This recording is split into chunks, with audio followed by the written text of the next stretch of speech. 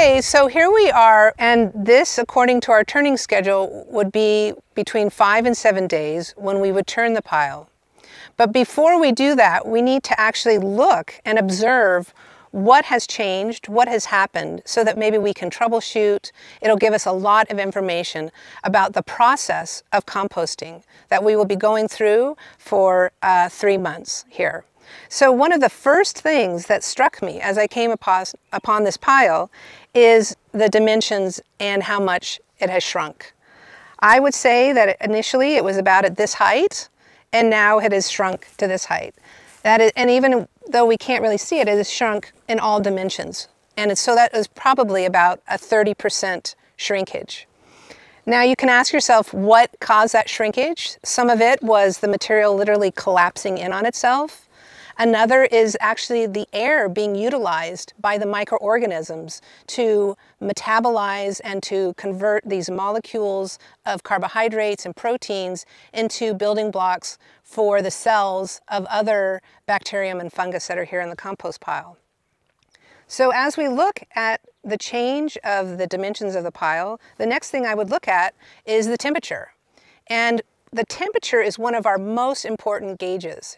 We'll be looking at it throughout the next 3 weeks to see where the temperature changes. Right now, it's exactly where I want it to be. It's at 140 degrees. Now let's think about that for a second. We started with ingredients that really had no temperature whatsoever. And just by simply adding water, by adding the right recipe, we've created heat. What is the heat from? Where does the heat really come from? Well, the heat in the compost pile is really the metabolic heat, the heat that is generated from all these microorganisms digesting all this food stuff that's in the compost pile. I like to use an analogy sort of like if you had a room full of kids at a dance party and they were all dancing around, drinking punch and eating some cake. Before you know it, you would have to open the windows of the auditorium or whatever because they're moving around creating heat. They're metabolizing so that they can continue to dance. This is sort of a similar situation. There's all this life activity now in this compost pile, and the thermometer is an indicator of that. If there was no heat in this pile, then either our recipe is off or there's not enough water. That's the last thing that as I'm walking up here, I'm going to draw our attention to. Now on the surface here, we can see that the material is kind of dry. But if I just take the first layer off, we can see that there's moisture inside the pile. The water, as I mentioned when we were making the compost pile, is where the bacterium and fungus live. But the water is also this unbelievable element. You know, we travel around the universe looking for water because water is not only the universal solvent, but it is this incredible molecule that makes things decompose and happen. It makes the metabolism happen. It also helps the movement of electrons, which are the energy that is making this whole thing happen. Okay, so this is the first turning of your compost pile, and really one of the most important things to remember is that this is the fire and air phase, basically, where the metabolic fires are consuming a lot of the materials that you initially made your compost pile with. And so because of that, we're going to have to replace some of the elements that have been used up, mainly air and water.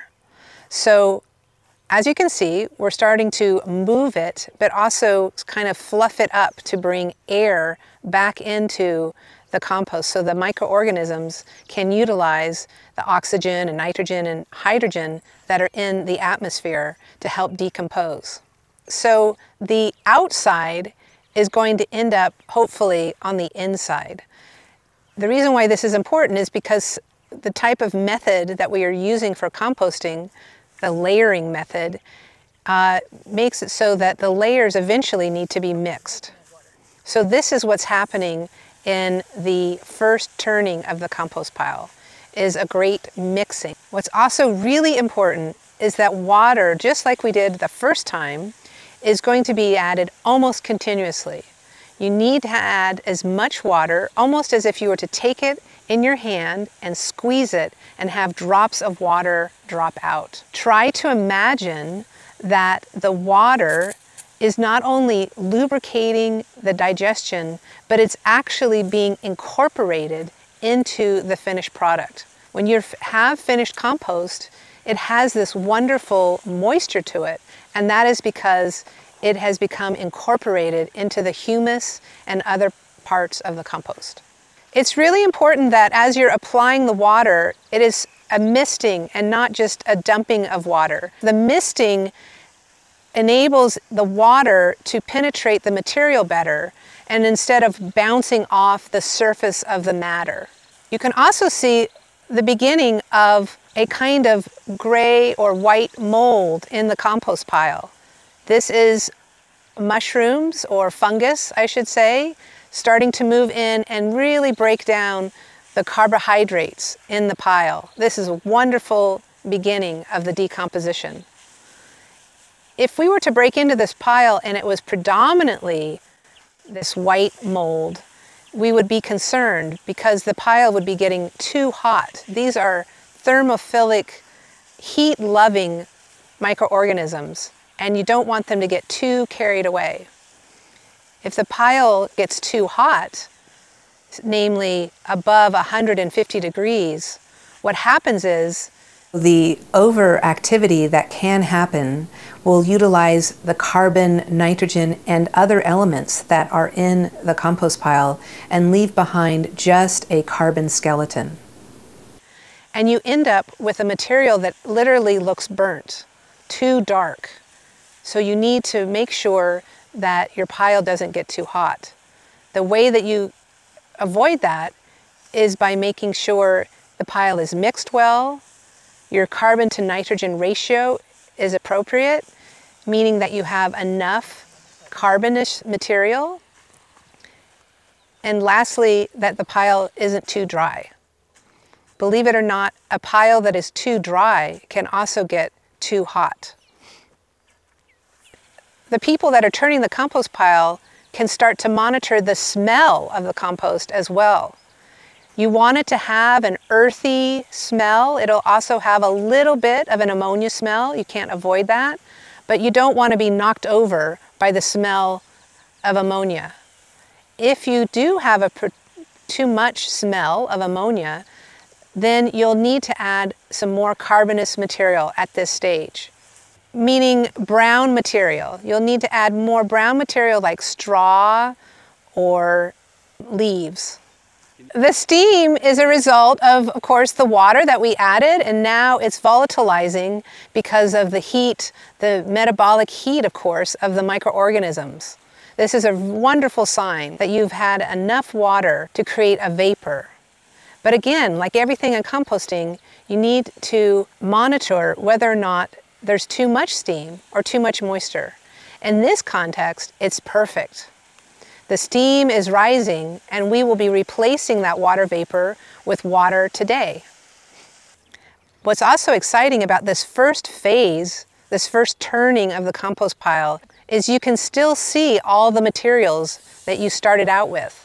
Next time we turn the pile, in another 7 days, everything will have been transformed, and it will be harder to discern what the starting materials were. This is part of the mystery and magic of composting. Matter is neither created nor destroyed. The matter is just transformed into something amazing and beautiful for the soil and plants. As we're getting down to one of the last layers that we made, you can see that it is too dry. Notice the light color. That is an indicator of it not transforming yet. I want them dry. So one of the important concepts that I want you to get at this stage of the game is that compost is a process, and in this process you always have to make adjustments. We are making adjustments here with this compost pile. There are pockets that are too dry. There might even be pockets that are a little too moist. So by mixing and turning, not only do we get to change things, but we get to look in. We get to, as I like to say, taste the sauce taste what the recipe was and make corrections. At this stage of the game, when you're constructing your compost pile, it's almost impossible to get it too wet because the materials and the activity require so much water. However, if you are using materials that in of themselves are wet to begin with, like cow manure, really wet grass clippings, you can end up with piles that are too wet. The way to correct this, of course, is to incorporate into the pile dry materials. One indicator that your pile is too wet is that it will have a terrible off smell. This off smell is produced by anaerobic bacterium, and they actually compound the problem by releasing moisture and other kind of components to hold in the moisture in the compost pile. So the best way to counteract this moisture and this anaerobic problem is to add drier materials and sometimes even more porous materials so that you have air pockets to dry it out. The smell will be like a stinky, sulfury smell. So again, we're continuing to add water and make sure that everything that gets moved over has an opportunity to get as much water on it as it can. And we're fluffing it up to add oxygen. In the next couple of days, initially, the temperature of the compost pile will be ambient temperatures.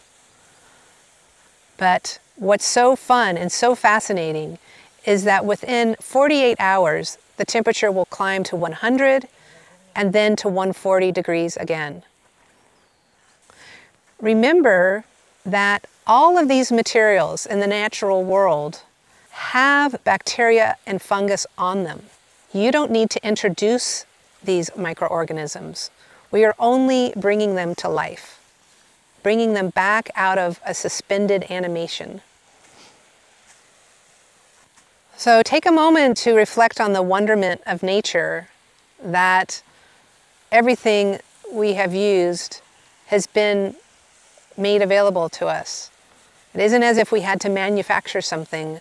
All we needed to simply do was gather ingredients that were no longer of use to us on the farm, pile them up in a certain kind of ratio, and then add water. And it's this amazing marriage between our understanding of this decomposition process and the composting process of what really needs to happen to transform this material into an amazing gift for the farm.